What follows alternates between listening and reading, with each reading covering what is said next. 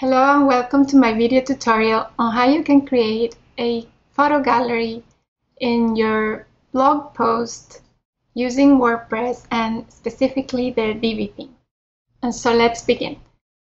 Here I have my website and I am going to go into my administrator.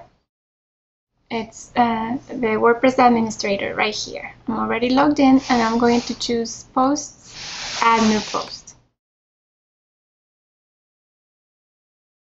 Alright, so here I'm going to put my photo gallery.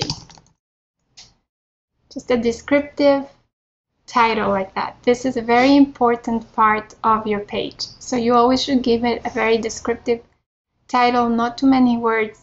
And the keyword or the key phrase that is the most important should start at the very beginning of this title. So I'm going to use the Divi builder, and I'm going to go here straight away to insert the column. I want to insert one column. It's going to be the whole width of the blog post. And insert module, I'm going to choose the gallery module right here. You can either do a slider or a grid. It really depends on your taste or preferences. And I'm going to say about 6 pages per grid. I'm going to leave the rest as it is with the default settings. And now I have to make sure that I update the gallery, or populate it in this case. So I have already uploaded the photos that I'm going to use are these flowers here.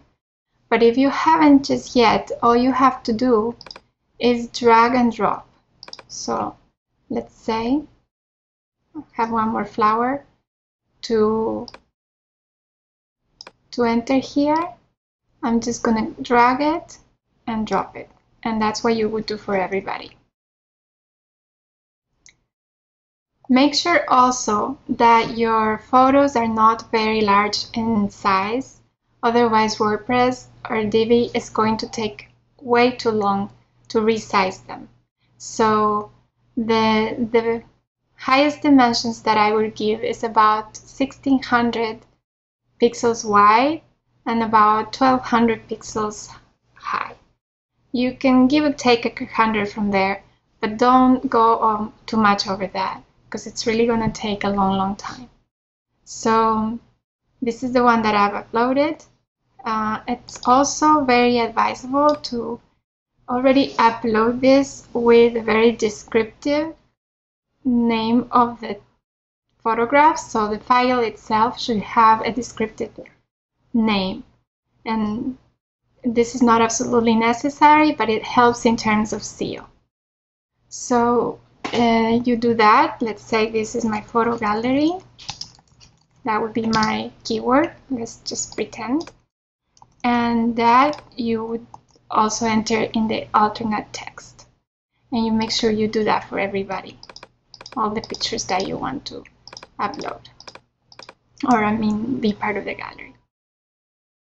So I'm going to leave the rest with our default titles for now.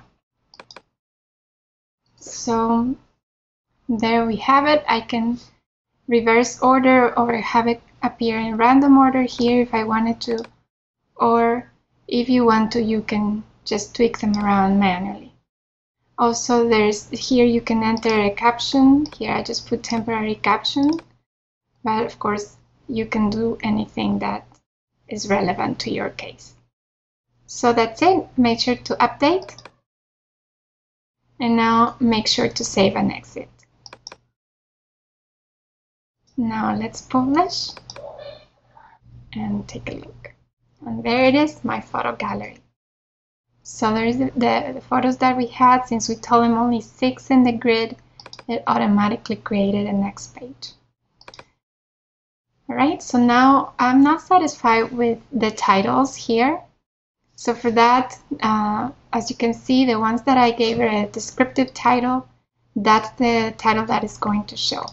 So really it behooves you to to treat those titles accordingly if you wanted them to appear.